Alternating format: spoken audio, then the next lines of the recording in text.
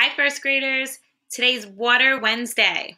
Let's read a nonfiction book all about swimming. Did you know I used to be a swimmer? I used to be on a swim team, and I used to race. I used to do freestyle.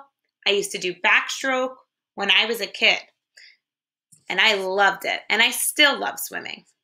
Let's read some facts about swimming. Be on the lookout for nonfiction text features like headings and glossaries and bold words. Let's read and read along with me. Make sure your voice sounds smooth. Swimming. There's a heading. Swimming is fun. People swim in a pool.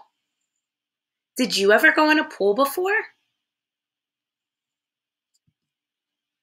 Swimmers wear suits. This word suits is bold. That's because it's an important word. Suits. When you wear suits in a pool, those are like bathing suits. This little boy has a bathing suit on. Girls wear bathing suits too. Swimmers wear suits. Some swimmers wear goggles. Goggles keep eyes dry. I noticed a label. This label is labeling the boy's goggles. Do you know what goggles do for you when you're in the water? Goggles protect your eyes. When you go underwater, it's important to wear goggles if you're going to open your eyes. It is so cool when you open your eyes underwater in goggles because you see everything so clear. And if you've ever swam with somebody else, you can see them so clear. If you open your eyes underwater, which has happened to me before without goggles, your eyes burn. So make sure you protect your eyes. Wear goggles. Safety. Swimmers must stay safe. They do not swim alone. An adult must be near. There's a label, adult. Do you know what an adult is called that watches over swimmers? What is that called? What is their job?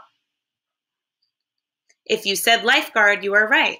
A lifeguard protects swimmers. They watch over people that are swimming to make sure they are safe in the water. I used to be a lifeguard when I was younger. I used to lifeguard at a pool. And I thought I liked being a lifeguard because it made me feel good to be there for protection, to protect other people when they were swimming. How to swim. This swimmer is on his back. He moves his arms. He moves his legs. Do you know what stroke this is called? This is called backstroke. It looks like he's doing backstroke. I used to race and I used to do backstroke. So backstroke, you're in the water and you're moving your arms backwards. That's the kind of races I used to do. Backstroke races and freestyle. These swimmers race. They try to swim fast. The fastest one wins. I remember I'm making a connection. I used to swim in these kind of lanes when I was racing. There are many ways to swim. They are all fun to learn. Do you know how to swim? Turn and tell a stuffed animal or a family member a time you went swimming if you've ever gone swimming before.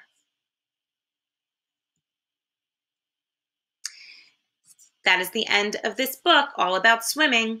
Here is a glossary. A glossary has important words, shows important vocabulary words. And these, if you notice, these words were bolded.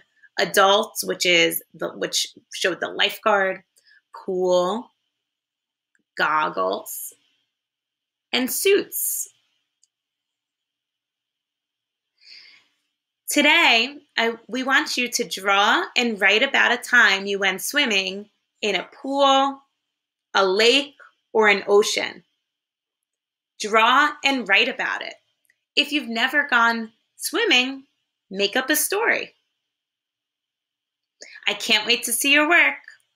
Happy Water Wednesday, boys and girls. See you later.